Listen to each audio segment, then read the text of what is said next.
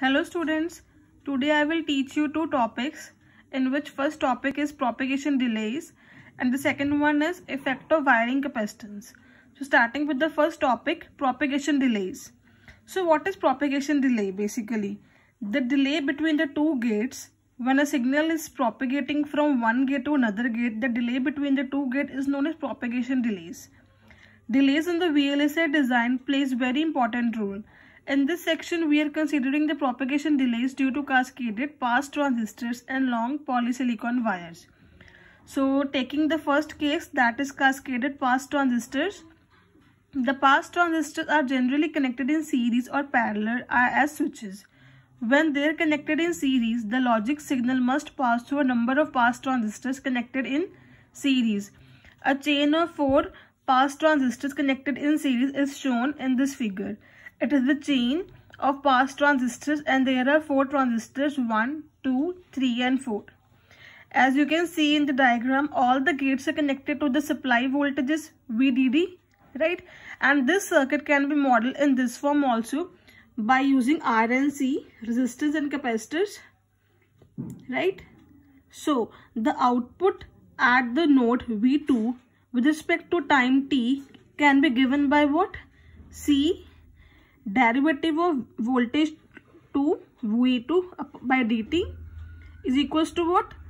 I1 minus of I2, that is equals to V1 minus V2 minus of V2 minus V3 upon resistance R, right? As the number of sections in such a network becomes large, the expression reduces to what? And now you can see the expressions, that is equals to RC derivative of V0 voltage by time dt, that is equals to d square V0 by dx square, where R is the resistance per unit length and C is the capacitance per unit length, x is the distance along network from input. Now suppose tau p is the propagation time for a signal to propagate a distance x such that tau p is directly proportional to x square. So in order to simplify the analysis, all the resistance or capacitance are lumped together. Then we can say that total resistance equal to what? NRRS, where small r is the relative resistance per section in terms of RS. Total capacitance equals to what? NCCG, where capital C is the relative capacitance per section in terms of CG. So overall delay tau d for n section is given by the formula tau d equals to what? Small n square, small r, capital C, tau. That is the total delay. So from this equation, the total delay increases rapidly as n increases, and generally in practice, no more than 4 passed transistors should be normally connected in series. Buffer can also be used in between each group of 4 passed transistors to increase the number of n. So it is the first type, that is cascaded passed transistors. The second category is design of long polysilicon wires. So it is due to the use of long polysilicon wires, distributed series R and C gets generated. This will slow down the signal propagation. Also the wires used in the diffusion gives rise to high value of capacitance C. Therefore the designer is discouraged from running signals in diffusion except over very short distances. And next we have buffers are generally recommended for long polysilicon runs.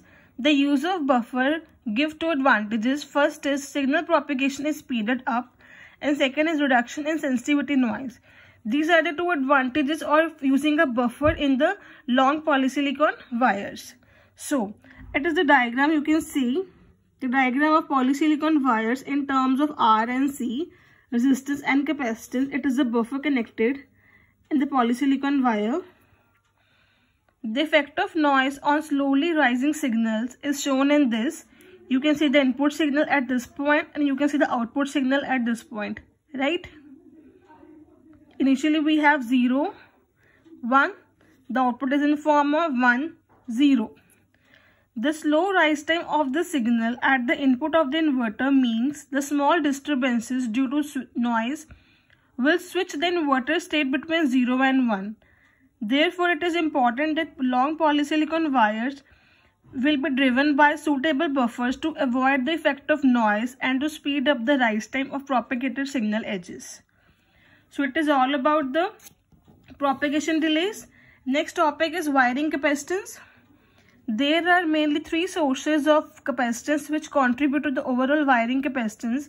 The three sources are: first is capacitance due to fringing field effects. Second is interlayer capacitance. Third is peripheral capacitance. So talking about the first type, that is capacitance due to fringing field effects.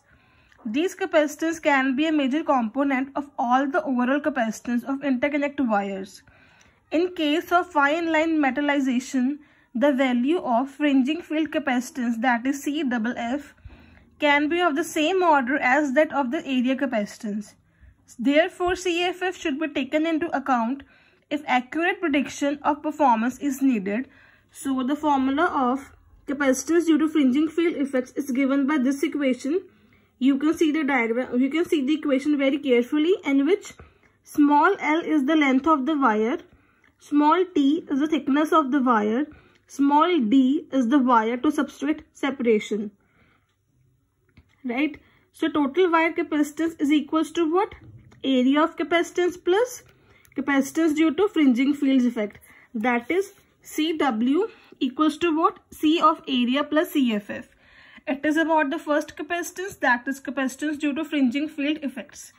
Second is interlayer capacitance. Parallel plate effects are present between one layer and another layer.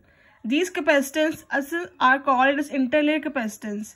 For a given area, metal to polysilicon capacitance must be higher than metal to substrate.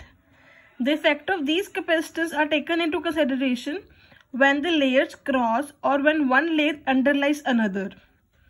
The interlayer capacitance is highly dependent on layout. However, for regular structures, it is readily calculated. The interlayer capacitance contribute to the accuracy of circuit modeling and delay calculation, right?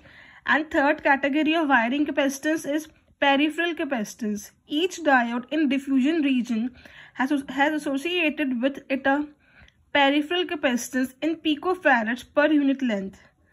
The peripheral capacitance is due to the side wall. This peripheral capacitance is considered greater than the area capacitance of the diffusion region to substrate. The relative value of peripheral capacitance depends on the source or drain area. The smaller the source or drain area, the greater becomes the relative value of the peripheral capacitance.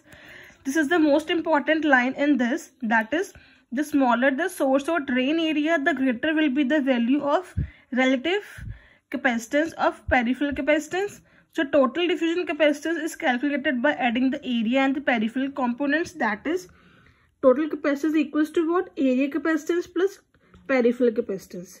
So it is all about the wiring capacitance and about the propagation delay. Thank you.